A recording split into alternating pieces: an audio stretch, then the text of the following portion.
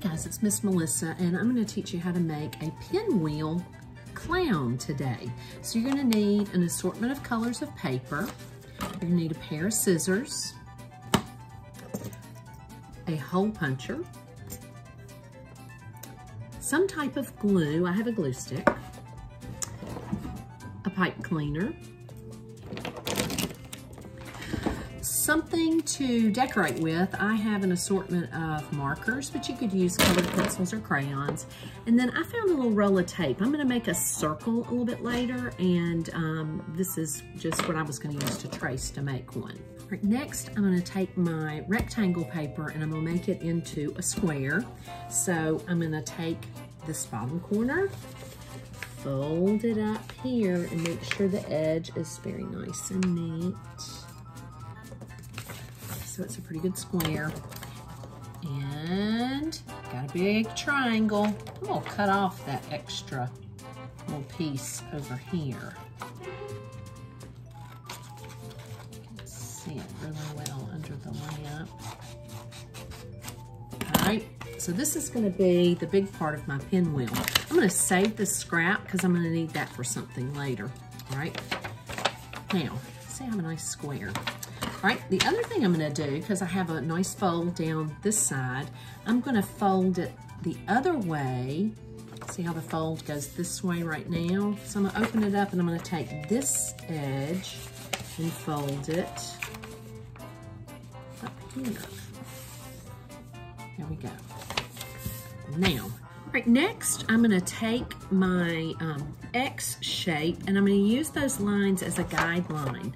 Take my scissors and I'm gonna start at the edge and I'm gonna cut right on that folded line toward the center, but I'm not gonna go all the way. I'm gonna stop, leaving maybe about an inch, maybe a little less of that line, because you don't wanna cut it completely up. This is gonna make the sides of our pinwheel.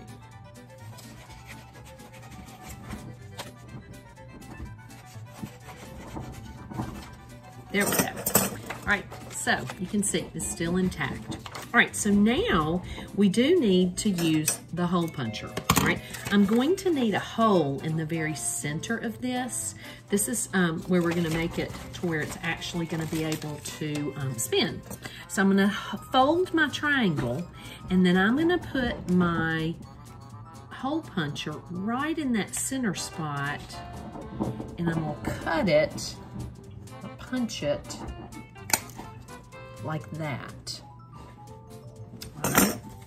Then I'm going to open it up and then I'm going to do holes in one corner of each of my triangles, and I want to use the same corner. So I'm going to do the right corner, my right corner. Now I'm going to go up a little bit. I don't want to go too close to the edge or it's going to easily tear, okay? So if I do the right one each time, I'm going to turn it. I'm going to go further in and punch a hole on the right. Turn it again and just do it on the right. It is a pattern. Turn it and only do one on the right, okay? So this is how it should look. So next I'm gonna take that scrap of paper that I had earlier and I'm gonna fold it in half because I need 2 circles. So I'm gonna take my roll of tape and make a circle by tracing around it. Now I need to cut it out. Now, if I hold the paper folded together, you know that I will get 2 circles at one time.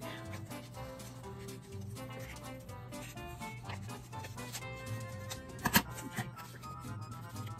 2 circles. I'm gonna hold them together. I'm gonna punch a hole in the middle of them. There. And we're gonna use those in just a little bit. Now we can start putting our pinwheel together. What I'm gonna do is I'm gonna take each of these corners that has the hole in it, and I'm gonna kind of curl it up here and make the hole meet up with that hole we made in the middle, okay?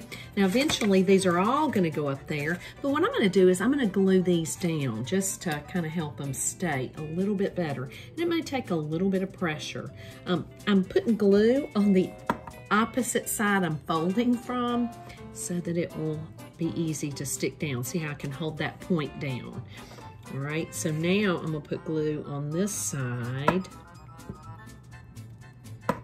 Glue down this one. I'm gonna put a little pressure there. It's gonna take it some time to stick. And it may not stick great, but it'll help us until we need to put the rest of it together, and then we'll be okay. All right. I'm trying to hang on to it as I glue it, because it will want to pop free.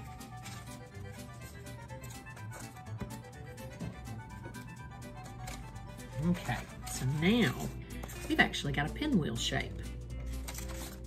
All right, I even put a little bit of tape on mine to keep it down. The one thing you don't want to do is you don't want to put any tape covering up the hole in the center. All right, what we're going to do is we're going to take our pipe cleaner and we're going to run it through the hole, doesn't really matter which end, and I'm going to add one of my circles to the front of my pinwheel, okay?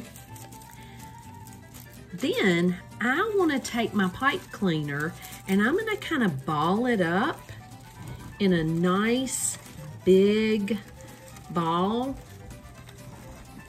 like a big blob of it. Just be careful, don't get stabbed by the wire in it.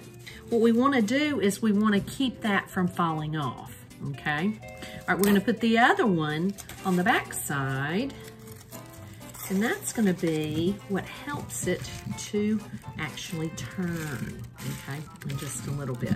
All right, so I have a circle on the front, I've got my pipe cleaner all balled up, and then I've got a circle on the back. I was about to put my stick on, but I think I'm gonna go ahead and decorate my pinwheel like a clown first, and I'll add my stick last. But I did take the back of my pipe cleaner and I balled it up too, so that it's not too tight and not too loose, because you want it to be able to spin, all right? And you may have to play with that part before you put the stick on, okay? So the idea is that this clown, these are arms and these are legs. So I'm gonna make some little hands and feet out of some of my scraps here. All right, so the hands and feet, what I've done is I've taken a scrap and I've folded it in half and done that trick again like we did earlier with the circle, and I've drawn one foot on my page, and then when I cut it out, I'll have two. I did the same thing with my hands already, and you just use whatever colors you have. I'm gonna go ahead and cut out the clown feet.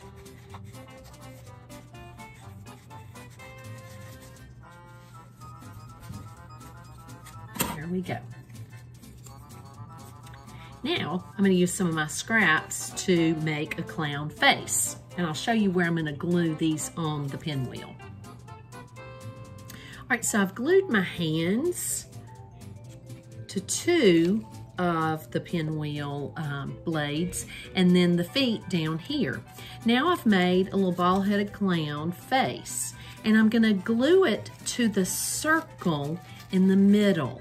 We want to be careful though, we don't want glue, we don't want it to stick to the actual pinwheels, because we want those to still spin. And so we may have to play with the size of our clown face, because if it's too big, it may interfere with the clown pinwheel spinning. As I was gluing the clown face down, it occurred to me it would probably be easier to tape it. So what I did was I taped to that circle, and I put a lot of good tape so that the clown face is not going to interfere with the spinning action. And it doesn't look like it's going to do that. In fact, the face may spin a little bit. So again, you want the pipe cleaner part to be real loose so that this is free to spin. So now I'm going to put mine on a stick, and I may wrap my pipe cleaner around it this way. And I may play with this a little bit to see how it's going to spin better.